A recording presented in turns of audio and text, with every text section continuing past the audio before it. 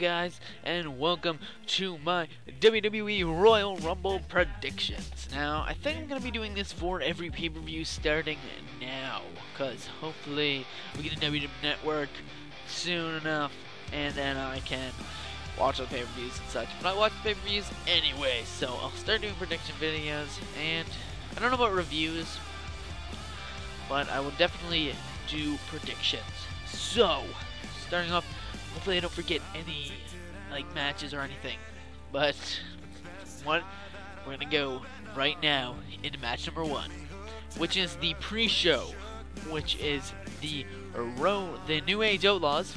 I'm gonna call them the Road Dogs.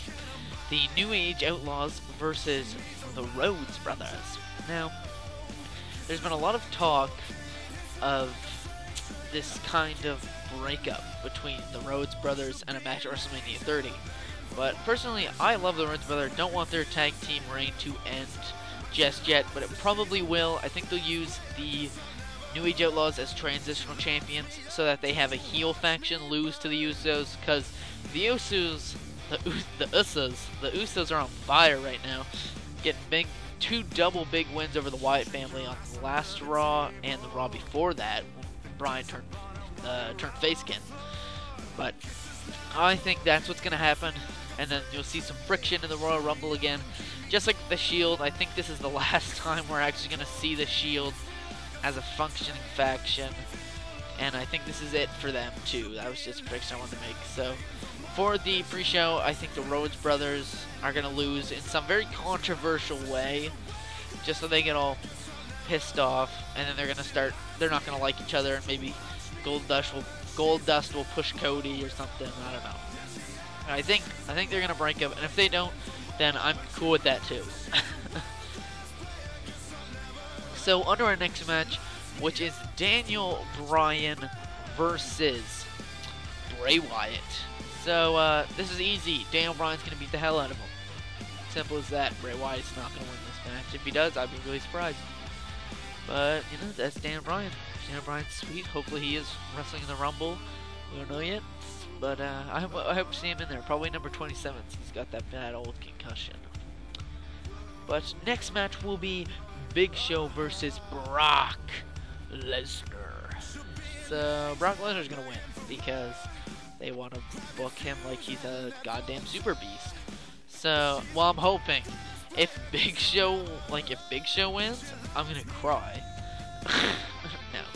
But I just got pissed off because Big Show really shouldn't win this match, because you know he's been treating Brock like a baby. So Brock's gonna beat the hell out of Big Show. It'd be cool if he actually injured Big Show for WrestleMania 30 season, like storyline wise. But they've had some great matches before, so I'm expecting a great one from these two.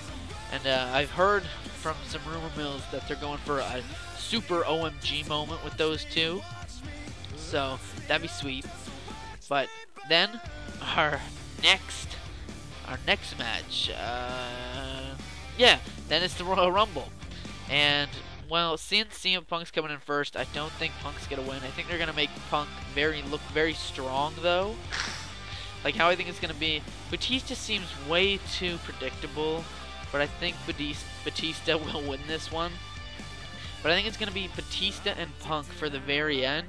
And the only reason Batista wins is because Punk came in as number 1 and is so damn tired.